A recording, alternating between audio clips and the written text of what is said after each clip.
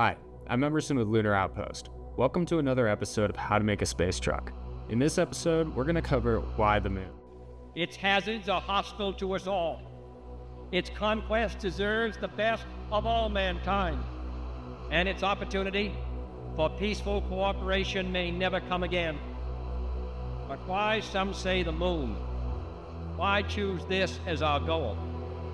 And they may well ask, why climb the highest mountain? Why 35 years ago, fly the Atlantic? Why does Rice play Texas? We choose to go to the moon. We choose to go to the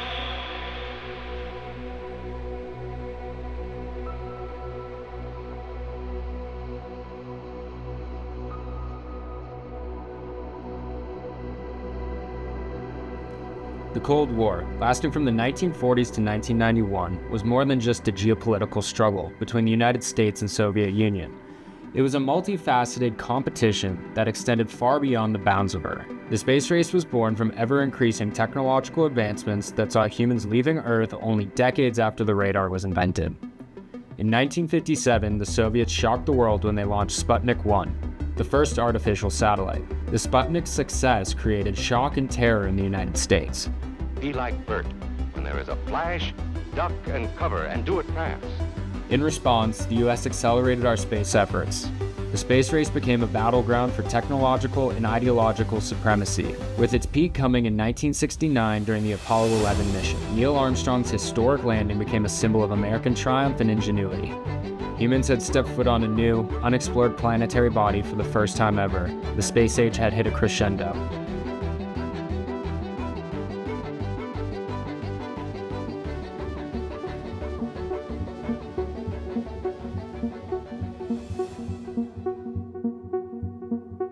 The Space Race 2.0 is in full swing today. Companies like SpaceX have lowered launch costs significantly in the past decades by creating reusable rockets. The price per kilogram to launch a payload into low Earth orbit was around $16,000 in 2000. Today, with SpaceX's Falcon 9, it's around $2,600. Before reusability, rockets were one-off. They would launch, reach orbit, and were discarded. Now with reusable rockets, startups are able to send their research into orbit at a much more approachable price than ever before.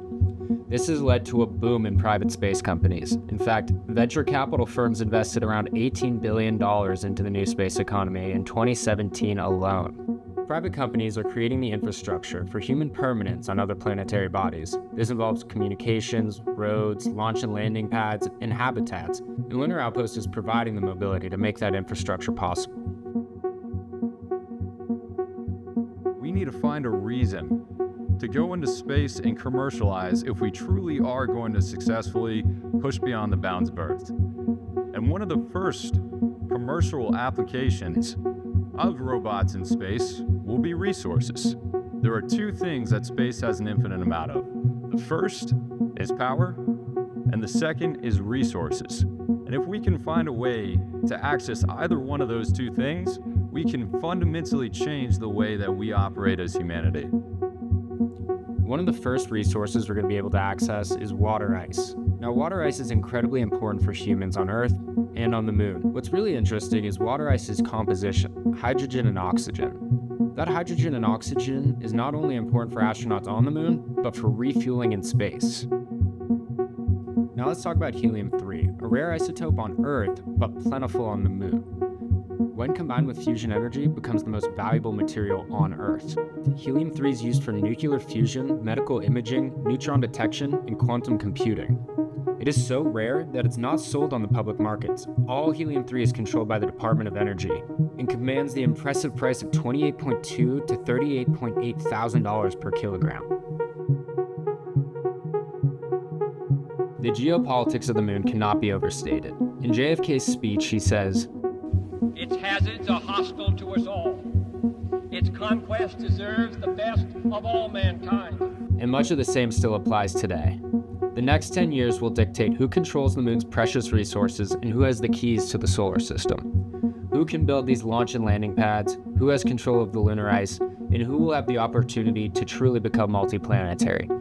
It is no longer just the Soviet Union and the United States. Countries like China, India, and more are vying for the moon. We at Lunar Outpost will be traveling to the Shackleton Ridge soon with our mobile autonomous prospecting platform. This will be the first mission out of many that will provide the stepping stones for larger systems like our space truck to establish these bases, begin resource extraction and processing, and finally, establish human presence.